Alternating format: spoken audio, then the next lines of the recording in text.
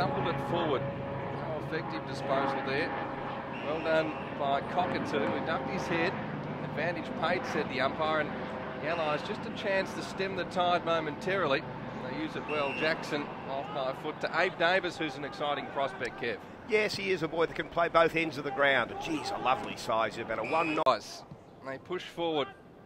Kick inside 50, not great. Hamilman couldn't mark, nor could Coughlin, although he did well below his knees.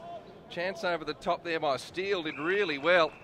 And Hamilman stuck his big mitts up and clunked the mark 20 from home on a very slight angle plough. Well, first Hamilman just offering up an option. They prevail. Hislop works his way into space, finds the footy to McGuinness. And now a chance for Steele. Centre circles, delivers forward. Once again, Coughlin could perhaps be on the end of this, although he got a really cruel bounce. Oh, well done. Did no favours, although his second effort fantastic. Just not the precision in the execution on that occasion. And Tahana over the top to Oak. And Kurno is the brother of Ed, of course, from Carlton. So it's Charles, and just in the last week has been added to the NAB AFL Academy. Playing today, of course, is the Australian under-17 side. They're playing in that Australian jumper. This is the second game that many of these boys have played as the Australian under-17s. They played New Zealand. He's missed nationals again due to injury this year, so he's come back just in the last half a dozen games over there at South Fremantle. But he's a slick mover. Just he's got that turn of speed and that step through the traffic. Straightened up beautifully, then couldn't finish with his kick, but the way he found space was impressive. On the stroke of quarter time, scores will remain. Bruce managed to neutralise it well. Ball spills free. Hodgson sees an option inside 50. Kick was really good in the end. He saw the defender was out positioned. And in the end, great delivery found Steele. 30 from home on a very slight angle. Well, that's the thing, Shifter. When they're going forward, they're finding a way through virtually every... This year, he's a boy from Belconnen there up in the ACT. Had a fantastic year in his 90s. He's a 19-year-old. And he'd missed a fair bit of footy in his 17th and 18th year, so couldn't get his body together. Has finally got it together this year and shown some great ability. So he's a Giants Academy boy, so he's one that may well end up in the... Here they go. Jones through the centre, delivers inside 50. No mark taken, although Coughlin's second efforts have been exemplary today. In the end, ball spills free. Good pressure by the NAB AFL Academy. Ball inside 50 for the Allies.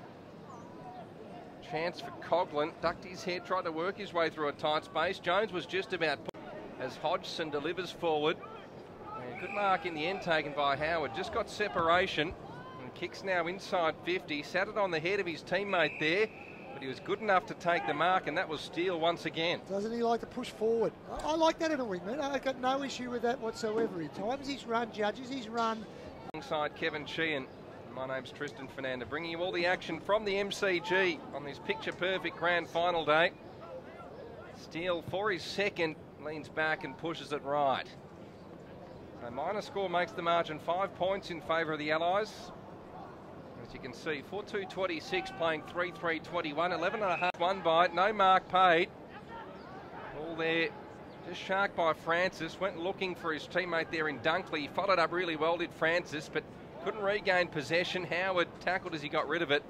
Fortuitously for the Allies, bounces inside the field of play before trickling over. A nice size Howard as well, isn't he?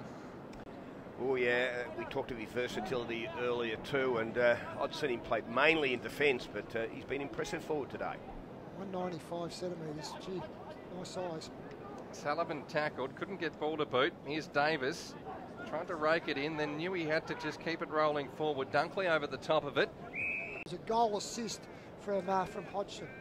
So ball tossed back in. Cockatoo, third man up. Dunkley, snap round the corner. Narrowly misses. As we see Brad Johnson, boundary side, taking control of the AFL Academy. And he's been a fantastic acquisition. Mark, in the end, coming clear his lot. No 15, but followed up well to receive. Got around the would-be tackle there of Sushams. Came out wider. Full of running here, the Allies. They've probably lifted a notch since being challenged. They move inside forward 50. No mark taken on that occasion. And sort of set them up on the rebound that time.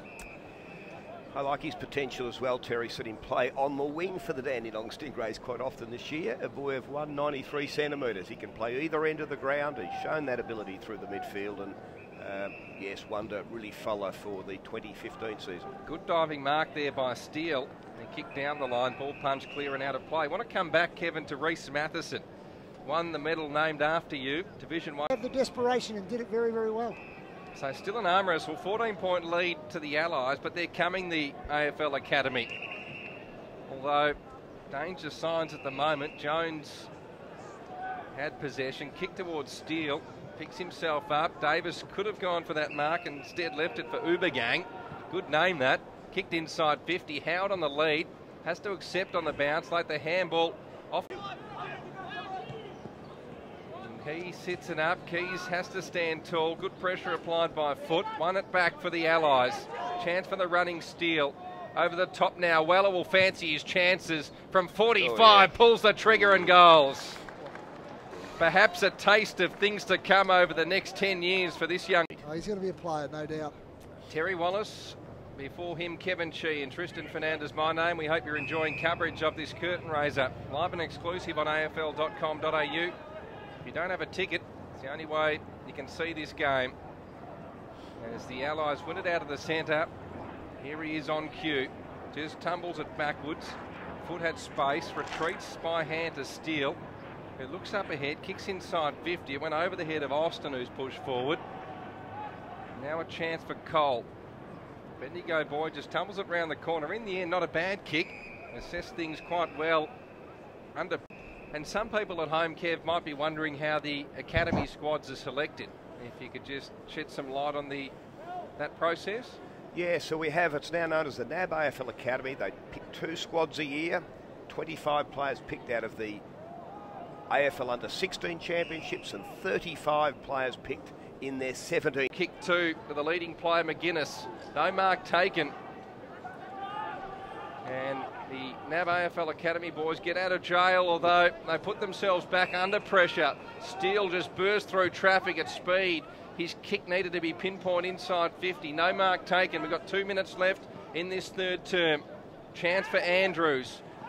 Walks inside 50. The big man does the discipline thing, tries to season. I spoke to him before the game and he was rapt just to be out there playing. So to be out there and playing really well must be really encouraging for him heading into the draft. Well, you talk about giving an award for best on the ground. He'll be right up there. Yeah, and Nico Kearney was good obviously in the first half. Outstanding. Caleb Hislop's come home in the second half. I think he's up to 22 disposals. But Nico Kearney. Andrews, another decent sized player. Chips inboard. Jones has been busy. Kicks now looking for Steele. Terry's liked his game, a 19-year-old player. And he marks, kicks short. Good mark. And Dougal Howard didn't worry about the oncoming traffic. Just clunked it on the pate of 50. Went back, Steele followed up. To go with it, but obviously missed that one. His kicking is a real asset. I think he has some penetration and some skill and some poise. So really offers something for clubs looking for that sort of range in the top 10. Look, there's been players that have had more of the ball, but I think he's been the most dominant when he's had the ball in his hands. We see Isaac Heaney's had 16. Hasn't been an outstanding game by Isaac Heaney's sort of standards, but look, Lockie's been... Monday, all the trade talk.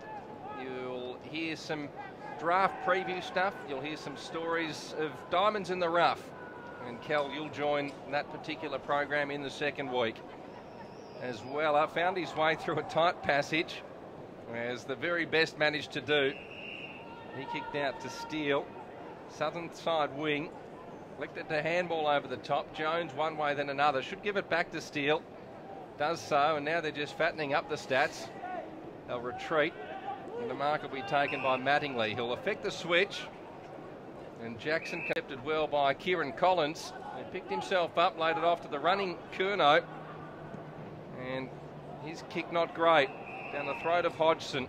Steele's kept running all day. He loops it wider. They move inside 50, Weller towards goal, hits the woodwork. So the Academy's boys down back, they've done a great job. And speaking of Jason Saddington, this is his last involvement with the Allies. He'll be taking up a position with the GWS Academy in 2015, and we wish him well. He's done a fantastic job with this particular group of players, and also his New South Wales ACT under-18s as the kick went inside 50 and Wiedering's been... He leans back. It's a high ball inside 50. Archie from the side brought it to ground. Tried to do the roving. Once again, Jackson linking with Jones, and they've been really cohesive back there, as Terry pointed out moments ago. Gee, Aidan Johnson thought he was through for a goal. He did. His eyes lit up there. The spark well and truly out of this game now. Both sides a tad casual.